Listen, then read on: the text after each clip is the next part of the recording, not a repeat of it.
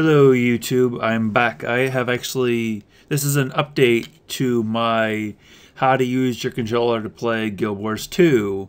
Shortly after I made that video, my friend found a Guild Wars Xpadder profile for this guy that was showing how he had it set up that if you press the button, it would press one of the numbers, but if you held it, it would press a totally different number.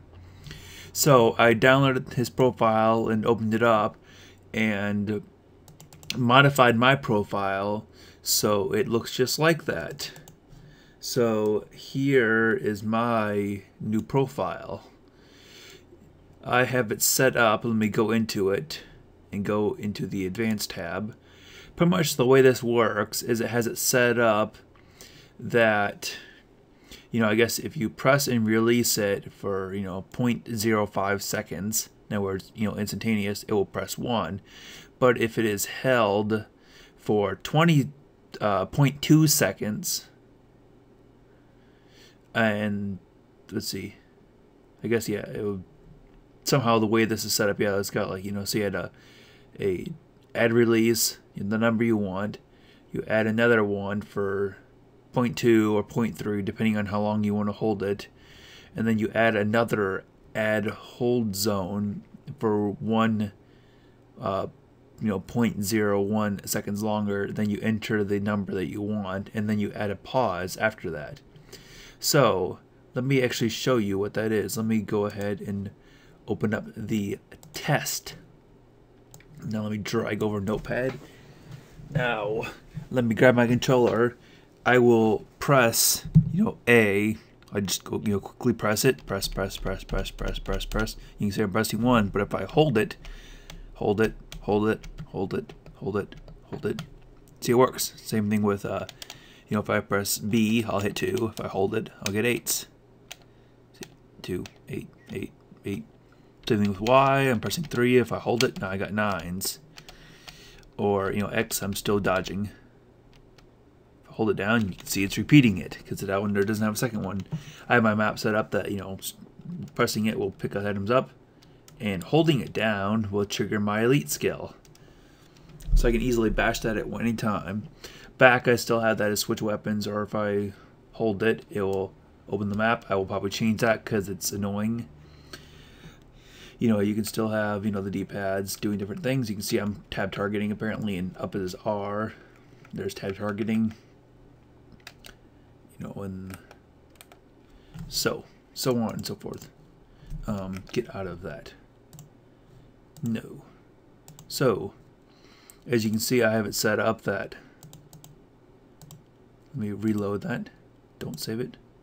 So as you can see, I have it set up that A presses 1 and 7, B presses 2 and 8, Y presses 3 and 9, start presses the F, which is pickup item, and 0.